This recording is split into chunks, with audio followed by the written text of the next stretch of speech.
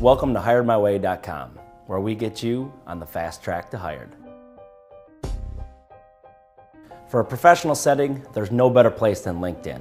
What we're going to cover here is some of the basics for the do's and don'ts and what you need to do to maximize your brand in front of employers.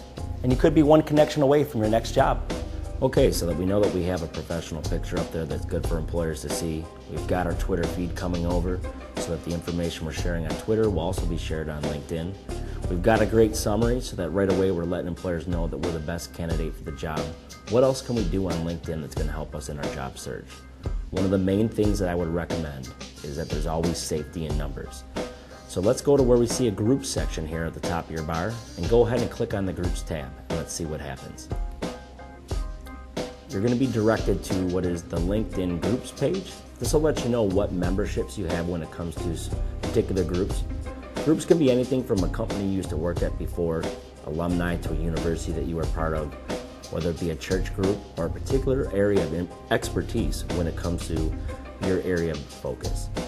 Now, what we're going to do real quick, in case you haven't already joined a group, is we're going to show you how to go out and find groups.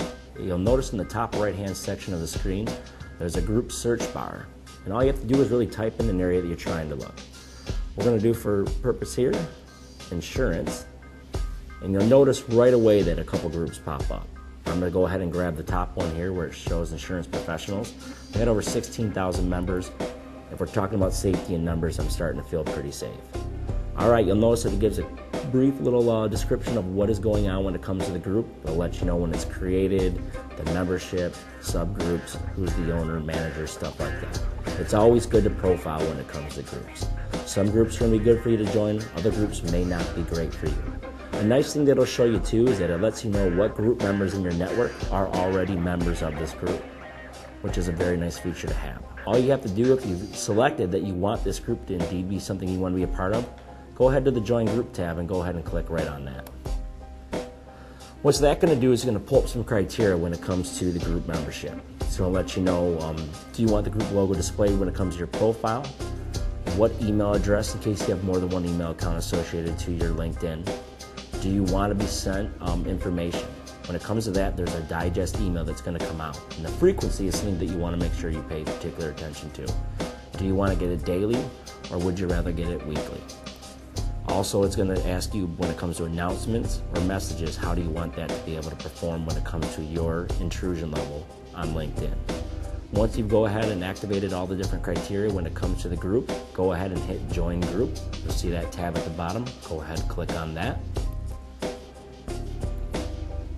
For most groups, what's going to happen is your membership's going to be pending. It has to go through a criteria with the manager of that group to make sure that you do indeed belong to be there.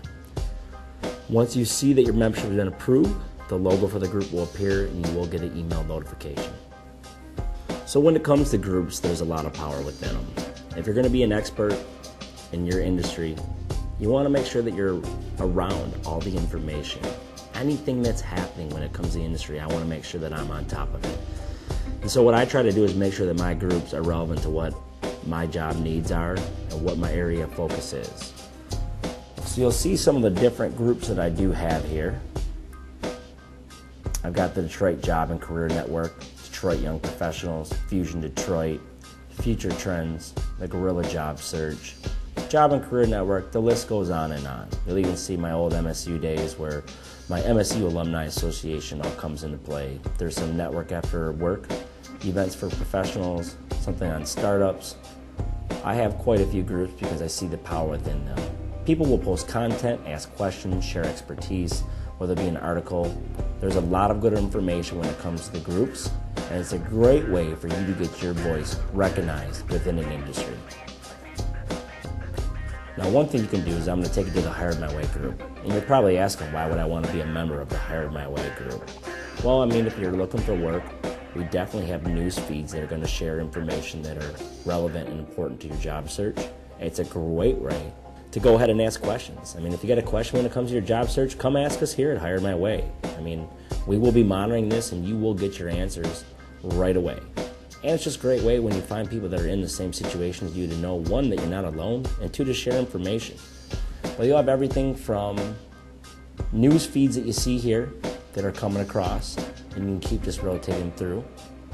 We make sure that you have relevant information when it comes to Hire My Way group. Any group on LinkedIn will have a news feed where discussions or feeds are all shared, so you can easily see that.